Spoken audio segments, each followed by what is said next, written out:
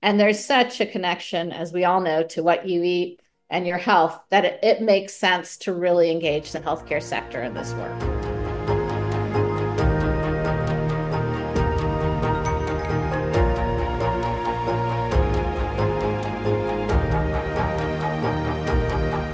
Welcome to Off the Chart with Medical Economics, a podcast featuring lively and informative conversations with healthcare experts, opinion leaders, and practicing physicians about the challenges facing doctors and medical practices.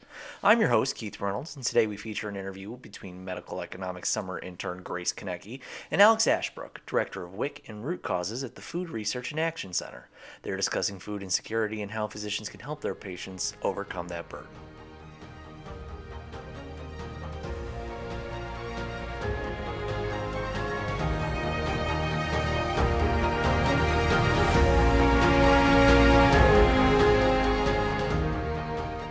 I'm Alex Ashbrook. I direct WIC and Root Causes at the Food Research and Action Center, known as FRAC. And FRAC, for more than 50 years, has been working to end poverty-related hunger in the U.S. through advocacy, research, advancing bold and equitable policy solutions, and through partnerships. And we partner with many healthcare providers and systems, including the American Academy of Pediatrics, Kaiser Permanente, and both big and small healthcare providers across the country. So, what are the benefits to integrating federal nutrition programs into healthcare? Well, food insecurity is a significant health issue impacting tens of millions of patients across the U.S. And as you know, it increases the risk of poor health outcomes such as diabetes and hypertension and elevated blood pressure, and it contributes to increased healthcare utilization and also increased healthcare costs. So addressing food insecurity in a healthcare situation is critical to improving the health, nutrition, and well-being of patients and there are millions and millions of people who face food insecurity. So if you do not address what's driving their food insecurity, you're going to see both devastating health consequences, poor health consequences in the short term and in the long term. Okay, awesome. And then, are there any limitations healthcare providers may face when trying to connect patients to federal nutrition programs? Well, one of the things is that there's so many opportunities to connect patients to federal nutrition programs like SNAP and WIC. These are well-studied interventions with all kinds of documented benefits to improving health. And these programs really serve as foundational interventions that healthcare providers can avail themselves of. SNAP is our nation's first line of defense against hunger. And one of the things that people may not be familiar with is that, we have an amazing, robust, charitable food network. But SNAP, for every meal that the Feeding America network provides, SNAP provides 9 meals. So the strength and reach of the SNAP intervention is deep, and it's also available in every location throughout the United States. And there's significant gaps where people who are eligible for SNAP are not participating in SNAP. For instance, if you look at the older adult population, only about 1 in 2 older adults who's eligible for SNAP is currently participating in it. And then there are interventions like the WIC program. It's a vital program for improving the health of children and pregnant and postpartum individuals. We know that WIC, not only provides healthy food, but it also provides nutrition education, breastfeeding, counseling, and support. And it's a gateway to healthcare and social services referral to more than 6.6 million people across the United States. And WIC is already a program that's reaching about half the babies in the United States participate in WIC. But when these babies turn 1 year old, many of the families lose access to WIC. So there's a WIC gap, and only about 50% of eligible WIC families are participating in the program. So having healthcare providers address these gaps is a really smart and evidence-based strategy to improving the health of patients. Our healthcare professionals to do so much. One of the benefits of connecting patients to these programs are that they're partnership opportunities in pretty much every community to do this. So there's some healthcare providers who are in a position where they have social workers or care coordinators who can help families apply for WIC. Sometimes they have a WIC clinic that's co-located on site. If the healthcare providers are connecting people to Medicaid, in many instances, it's not much more of a lift to make sure the patient is also applying for SNAP. But there are also opportunities to refer out to a wide range of community-based partners. And while giving someone a flyer with information on how to apply for SNAP or a number to call for a community-based organization to help you apply is better than nothing, they're much more effective strategies in the form of warm referrals. So having a system in place that when a patient screens positive for food insecurity, then in the medical records, there's already a partnership developed where that patient, through HIPAA compliant mechanisms, is connected to a community organization that can then actually either call the patient or send a text to the patient and offer to assist them in seeing what programs they're eligible for, and if they're eligible, connecting them to programs like SNAP and WIC, school meals, summer EBT, and then a wide range of community-based programs, such as food pantries, food shelves, sometimes farmers markets. So there are a lot of nutrition interventions available. It's just figuring out the process that works for your clinic. How are federal nutrition programs being used as a primary intervention for healthcare systems to address food insecurity and also improve patient nutrition and health? Well, we are seeing more and more health providers across the country screening people for social determinants of health, including food insecurity. And it's a natural step in terms of intervening to address food insecurity, to connect patients to programs that exist in every corner of the country. So we see it as a primary activity before you go to more tailored programs to make sure that every patient who's eligible is connected to programs, the federal nutrition programs. And there are a lot of national momentum to do so. The Department of Human Services is doing a lot of work around what's called food as medicine. And typically, food as medicine looks at some of the more tailored food interventions.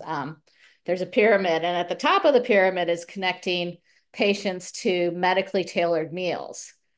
However, if you look at all the different levels of the pyramid, at the primary level is making sure that people are connected to the federal nutrition programs, and then those can reach millions of people, and there's already funding available to do this work and to cover the state cost of the benefits. The White House actually had its first conference on hunger, nutrition, and health in 50 years, about almost 2 years ago.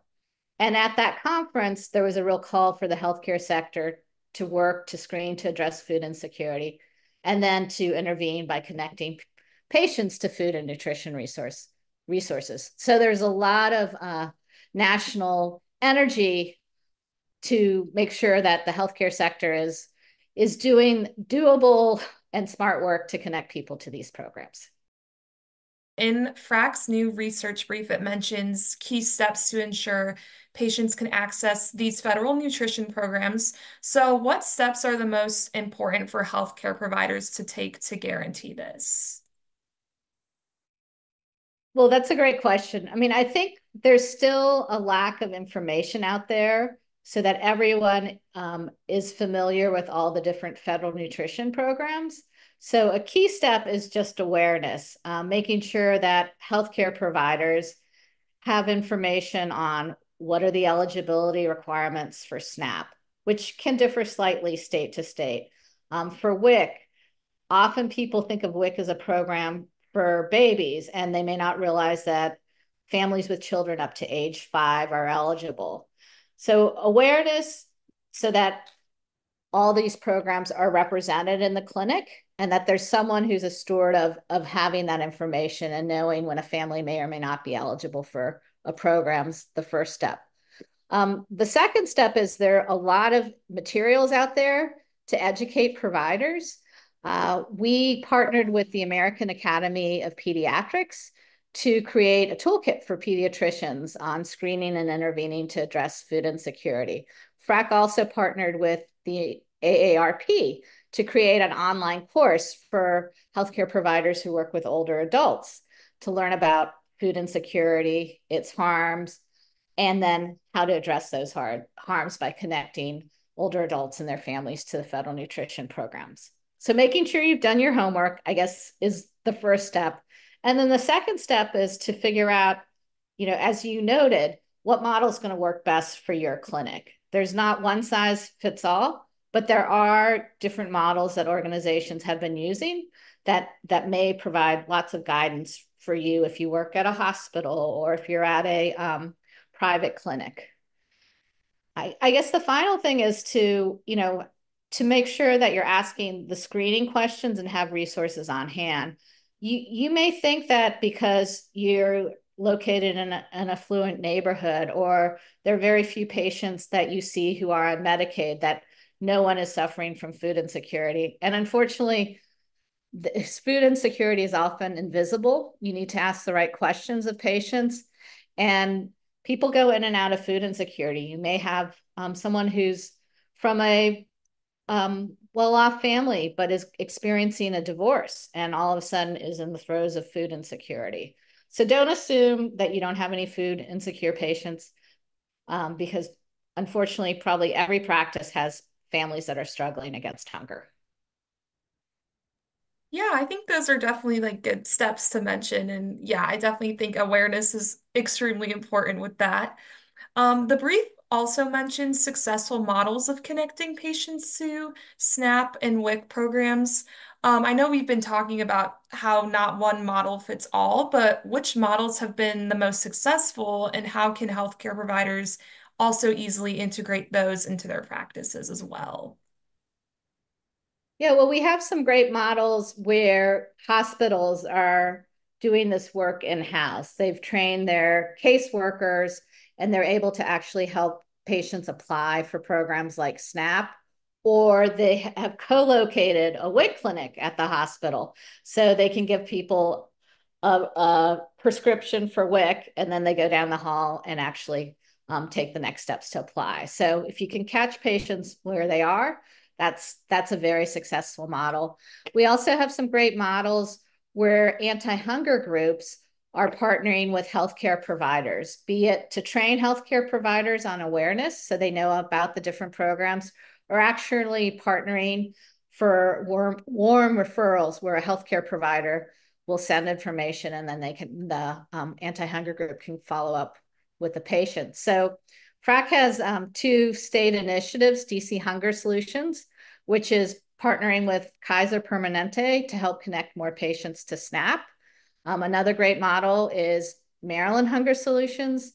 They help healthcare providers screen for food insecurity, and then they help families that are eligible for SNAP get connected to SNAP. So those are just some examples. The research brief does point out that while we have reams of research on the well-documented health improvements related to the federal nutrition programs, where we need more research is really digging into what are the models that doctors, that healthcare organizations are using to connect people to these programs. Perfect. Okay. And then what do you think this research means for the future of federal nutrition programs in healthcare? Well, my gold star is that every patient who is eligible for SNAP and WIC and school meals and other federal nutrition programs is seamlessly connected to these programs before they ever hit the health clinic. So ideally, we want to create systems outside the clinics so that it's seamless for people to connect to programs that have tested evidence for improving health, nutrition, and well-being. As in the interim, we are asking healthcare providers to figure out if they're going to address social determinants of health.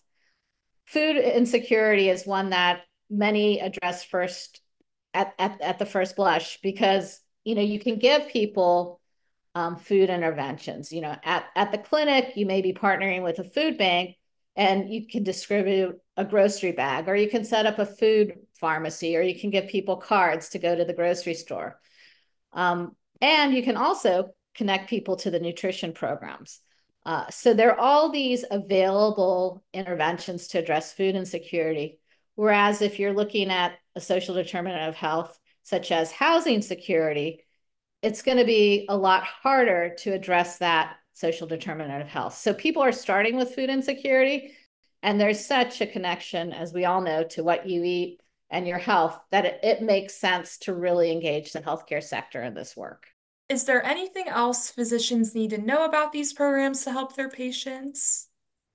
Well, I think one thing that physicians should know about is that, as fabulous as these programs are, there's always an opportunity to make them even stronger.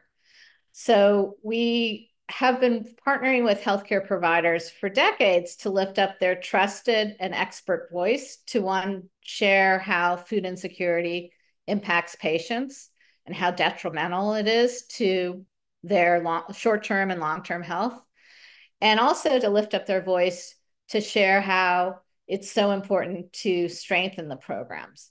So with the Farm Bill coming up, lifting up stories about food insecurity and its devastating impact, and how connecting patients to SNAP is so important, and how, SNAP is a foundational program to addressing food insecurity, but we can improve it even more. So I encourage anyone who's interested in doing some advocacy to improve and strengthen our nutrition programs to check out FRAC's website at www.frac.org. So, yeah, thank you again for your responses. And I really appreciate your time.